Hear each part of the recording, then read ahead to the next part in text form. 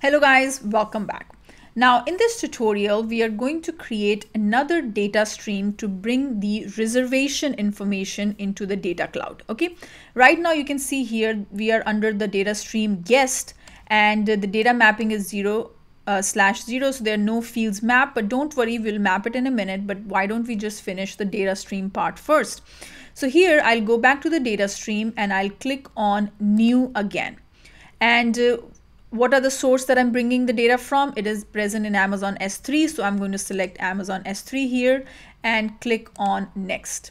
Now the connection name is Amazon S3. The file type is a CSV file.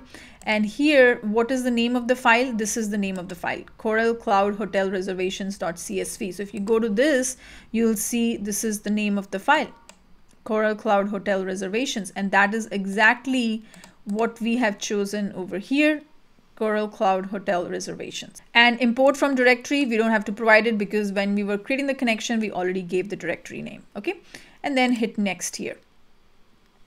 So we are bringing the reservation information. So the data lake object label, I'm going to call it as reservation. Okay, and the properties, it shows we have to select a category. Now in this case, what type of category the reservation is? It is an engagement category because it does not talk about a particular customer or a profile. It talks about it's a behavioral, or it's like a verb, right? So the reservation. So what is profile category? The profile category represents an individual, account, or other profile. This data is used for segmentation and analytics. Okay.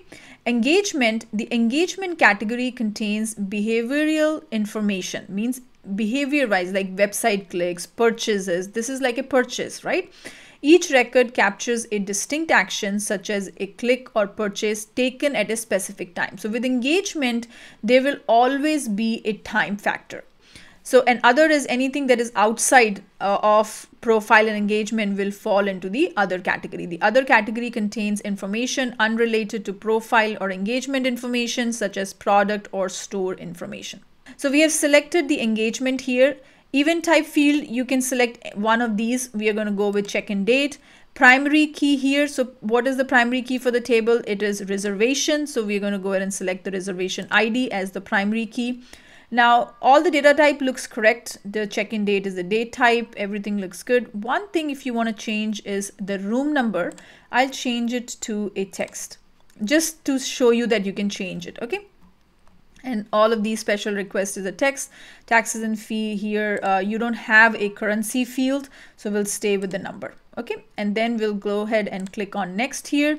And data stream name is reservation. We'll do a full refresh again, and that is it. Frequency is set to none and deploy. So we created one stream to pull guest information, one stream to pull contact information from Salesforce Cloud, and the third stream to pull reservation information, right? So data mapping here is also 0/0, means it is not able to find the corresponding DMOs, right? So we're going to go ahead and do the mapping in the next tutorial. I'll see you then. Thank you very much.